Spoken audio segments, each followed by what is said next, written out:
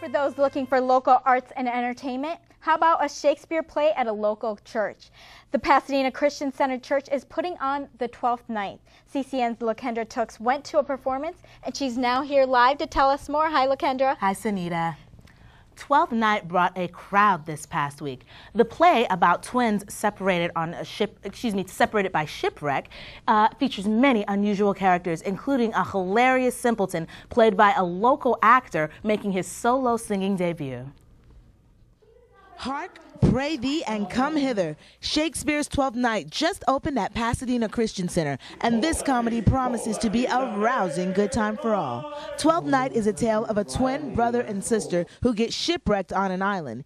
Each thinks the other is dead. The sister, Viola, dresses as a boy so she'll be accepted and goes to the local town of Valeria to serve the Duke.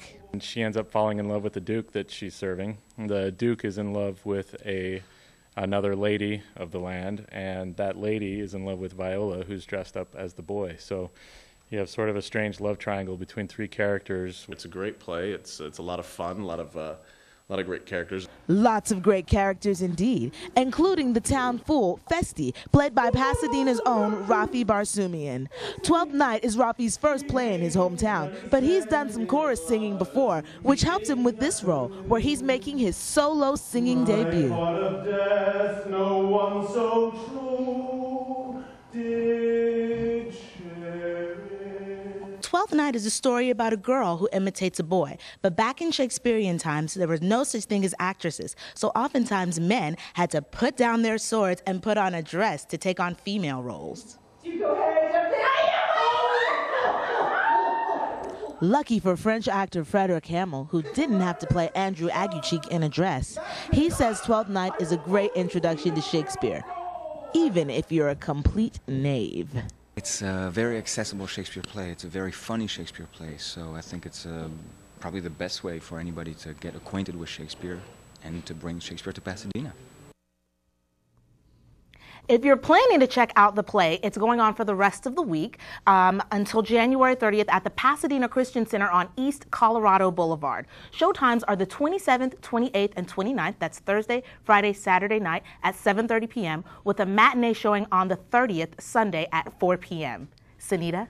Well, it looks like you had a lot of fun at that play. Oh, it was a blast. Okay, well, there's plenty of dates to check out. Thank you so much for that. Thank you. And for more information online, you can visit PasadenaChristianCenterChurch.com or ComeSeeThePlay.com. Well, that's it for this newscast. Thanks for Tammy Devine for going on camera for us.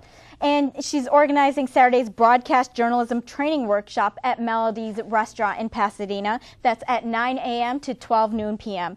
Thanks to all of our sponsors, including Southern California Edison, Wink Marketing, and the Pasadena Enterprise Center office building with available space. Thanks also to the CCN crew. The show would not be possible without you. But finally, thank you for watching CCN, Crown City News.